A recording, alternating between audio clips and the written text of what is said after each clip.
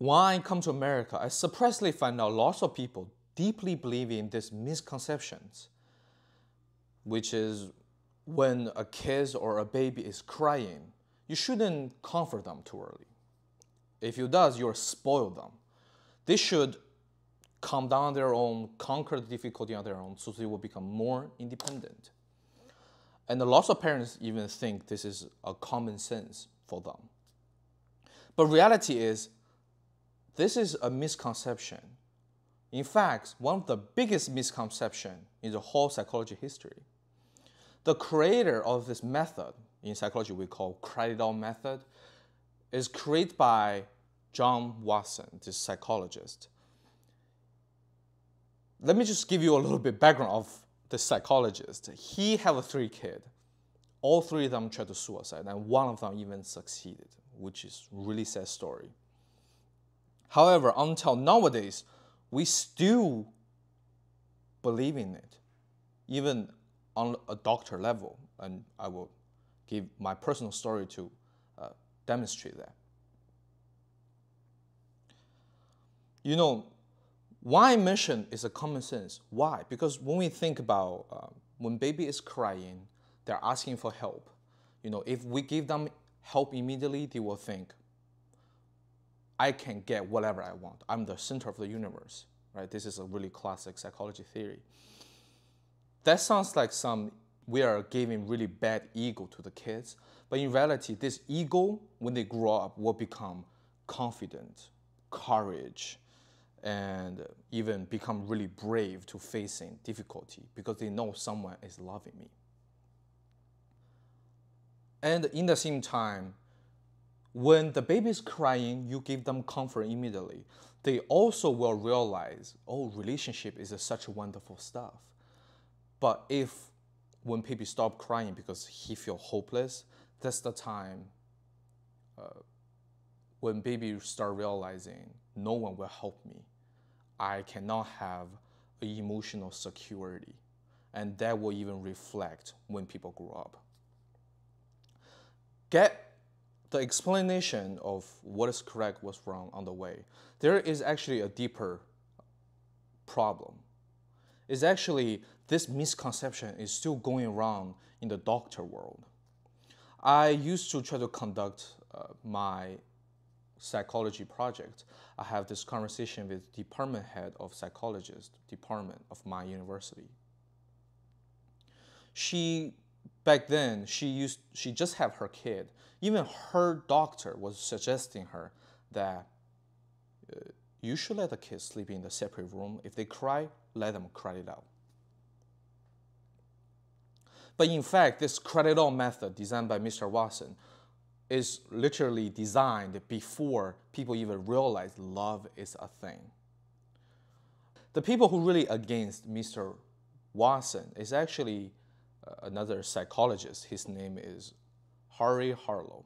You may do not know him, but you 100% know his students. His name is Maslow, and his famous theory is the Maslow hierarchy of need. And in fact, the hierarchy of need is actually inspired to against this kind of cradle method, or let the kids become independent. We do not give them immediate feedback. We cannot spoil them. So why this kind of cradle method is actually harmful for the kid? Because people back then actually think training a kid or raise a kid is the same with training a dog. When they behave good, you should give them a treat. When they behave bad, you punish them. Apparently crying for a baby is a bad thing because they cannot be independent, whatever. So you shouldn't comfort them. You should punish them by ignoring them. But everybody understand Maslow hierarchy of need, understand. You maybe let them understand when you cry, nobody will help you, but you destroy something center of a human, which is self-respect, love. They don't even know what is security or emotional security feels like. And when we don't have this emotional security, it's really easy for us to get manipulated by other people.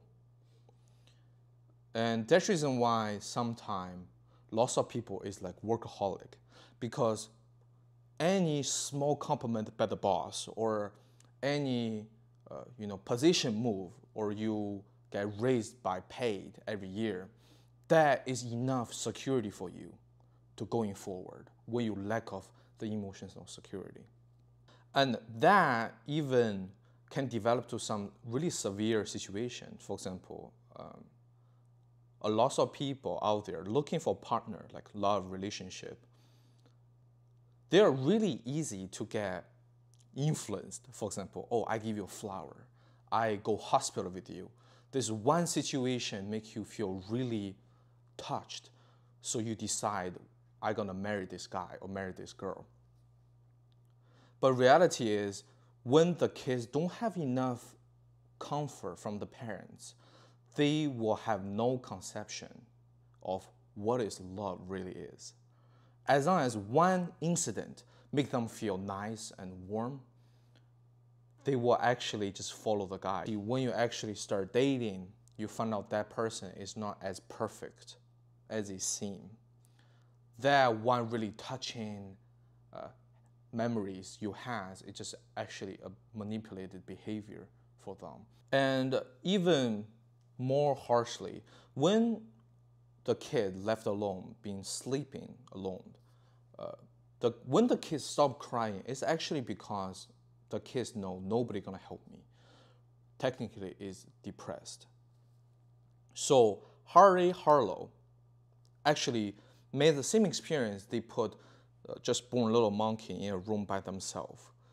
After 1 year, 2 year, try to simulate the same situation of baby sleep alone, they actually found out all those monkeys are depressed, and they become really short tempers. They become not get along with other people in the group of monkeys. This cruel experiment was actually award for the 20th century greatest psychology experiment. The reason why, because they are actually showing people, showing families, showing parents that this is not the way to go. They saved lots of families' destiny of the kids, or their method of educating kids. So does the same reason I filmed this video, is I'm really sad to see still lots of doctors or parents still using a wrong method was designed 100 years ago. And the reason why I'm sitting here talking about all those heavy stuff is actually because I really want to share to people. Knowledge can save people's life, can save your life, can save even your kids' whole life. And we really need to pass on this good knowledge to defeat the ignorance of the society. And this is all the content of the video. And thank you to stick through the whole thing, because it's really heavy today. And I hope it helped you. And my name is Paul. I see you next time.